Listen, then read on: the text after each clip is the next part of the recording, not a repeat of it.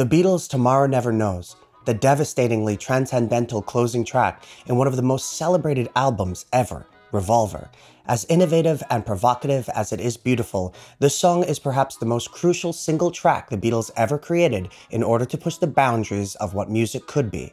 Today, we're going to show you 10 very interesting facts about the Beatles' Tomorrow Never Knows.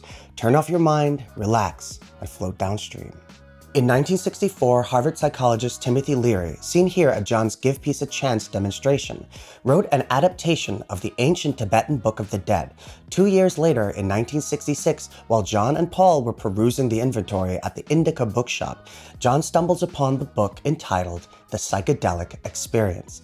John had initially been searching for a book by Nietzsche, but Dr. Leary's book struck him first.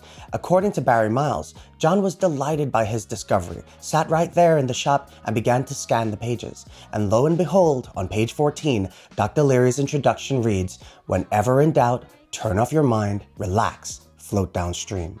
This, of course, directly contributing to Tomorrow Never Knows' opening lyrics. Dr. Leary's book was also written as a tool to guide people who chose to go on LSD trips, and unlike Lucy in the Sky with Diamonds, John Philly admits this song has all the trappings of recreational drug use. He says, "Leary was the one going round saying, 'Take it, take it, take it,' and we just followed his instructions in his How to Take a Trip book. I did it just like he said in the book, and then I wrote Tomorrow Never Knows, which was almost the first acid song. Lay down all thought, surrender to the void," and all that shit which Leary had pinched from the Book of the Dead. John reportedly took LSD while on a plane to the beautiful country of Trinidad and Tobago in 1966. Side note, if you were wondering, that's where I'm from. And while tripping and reading Dr. Leary's book, John recorded himself as he drifted away into his psychedelic experience, thus inspiring him to try and capture an LSD experience in a song. Originally, Tomorrow Never Knows was supposed to be entitled The Void. In Buddhism, the void, also known as sunyata, is often referred to where one goes in a truly meditative state, emptiness or the non-self, even potentially ego death. However, to cushion the heavy philosophical lyrics, John decided to use one of Ringo's malapropisms as the title. Ringo says, "I used to, while I was saying one thing, have another thing come into my brain and move down fast. Tomorrow Never Knows was something I said. God knows where it came from." John used to like them most. He always used to write them down. I seem to be better now. You can hear Ringo say that fateful line right here. You can't blame, what can you say? What can you say? Oh, Tomorrow Never Knows. Of all the Beatles, George Harrison is the one best known for his interest in Eastern philosophy and spiritualism. However, even though he praised the song for its very sincere approach to expressing meditation lyrically, George expressed reservation towards the idea that John knew exactly what he was talking about. George says, "The whole point is that we are the song. The self is coming from a state of pure awareness, from the state of being. All the rest that comes about in the outward manifestation of the physical world, including all the fluctuations which end up as thoughts and actions, is just clutter. True nature of each soul is pure consciousness. So the song is really about transcending and about the quality of the transcendent." I am not too sure if John actually fully understood what he was saying.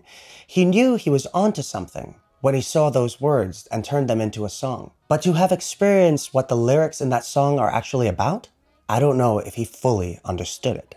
After a long break from the Beatles, John joins the band at Brian Epstein's house at 24 Chapel Street in Belgravia. John retrieves his guitar and begins to showcase Tomorrow Never Knows for the first time. Paul McCartney recalls this event saying, "John got his guitar out and started doing Tomorrow Never Knows, and it was all one chord. This was because of our interest in Indian music. We would sit around at the end of an Indian album, we'd go, 'Did anyone realize they didn't change chords?' It would be like, 'Shit, it was all E. Wow, man, that's pretty far out.' So we began to sponge up a few of those nice ideas." That droning quality is iconically Indian, as traditionally it doesn't modulate like Western music, but rather stay in one key and create a certain wall of sympathetic sound. However, George Harrison does mention that although it is one chord mainly, there is an overdubbed secondary chord on top of the song, giving it more color. He says, "There is a chord that is superimposed on top of that does not change. If it was C, then it changes down to B flat. That was like an overdub, but the basic sound all hangs on the one drone." The Beatles were always pushing the boundaries of what music could be. That's why so many of us revere them as the innovators they were, and Ringo's drums were no exception. His tom-tom skins were slackened, and the recording was given a heavy compression and echoed effects to create this uproarious, thundering pattern. Recording engineer Jeff Emmerich recalls the process, stating, "I moved the bass drum microphone much closer to the drum than had been done before. There's an early picture of the Beatles wearing a woolen jumper with 4 necks. I stuffed that inside the drum to deaden the sound. Then we put the sound through a Fairchild 660 valve limiters and compressors. It became the sound of Revolver and Pepper, really. Drums had never been heard like that before." This is one of my favorite music facts, because if they ever decided to make a Beatles movie again, this sequence would be gold. Each Beatles was given a sort of homework to create tape loops of random sounds, many of which can be heard on the record. George Harrison recalls saying, "Everybody went home and made a spool, a loop. Okay class, now I want you all to go home and come back in the morning with your own loop." We were touching on the Stockhausen kind of avant-garde clue music. Paul, who was initially into tape loops, stated that he would collect sounds like seagulls, laughter, swaying of places, vehicles, and even just the sound of the mountains. On the 7th of April 1966, they all converged into the studio to overdub their tape loops. There was so much tape that they were using pencils and glasses to make them operate correctly, including having 6 men literally holding the tapes in loop with pencils, all for these incredibly unusual sounds that would make the record something otherworldly. Usually John's vocals were artificially double-tracked once the tech became available, but for this song he decided to manually do it for the first half, even though he despised doing that. He really wanted to make these vocals shine in their own way, even to the point of asking George Martin if he could make his voice sound like the Dalai Lama chanting from a hilltop, to which George replied, "It's a bit expensive, can we make you do it here?" So they ran John's voice through a Leslie speaker. George continues, "By putting his voice through that and then recording it again, you got a kind of intermittent vibrato effect, which is what we hear on Tomorrow Never Knows. I don't think anyone had done that before. It was quite a revolutionary track for Revolver." Sadly, as John looks back on the song, he has said it felt short of what he envisioned, saying, "With Tomorrow Never Knows, I imagined in my head that in the background you would hear thousands of monks chanting. That was impractical, of course, and we did something different. I should have tried to get near my original idea, the monks singing.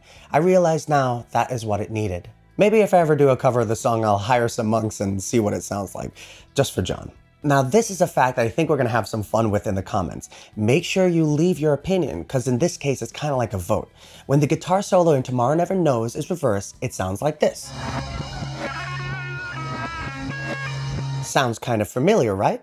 Well, Taxman's solo, the opening track of the very same album Revolver, sounds like this. Pretty close, but not identical. Now, Paul actually played that solo on Taxman, and it has his unique vibe to it, but the key and timing and even the feeling of the solo for Tomorrow Never Knows is different, but it's the same structure. So knowing what we know about the Beatles, what do you think is the case? Did they chop up the Taxman solo, alter its pitch, mix it as best as they could, and dropped it in reversed? Or did they simply record it another time for the song? I'm really curious what you all think, because there's no definitive information on it as of now.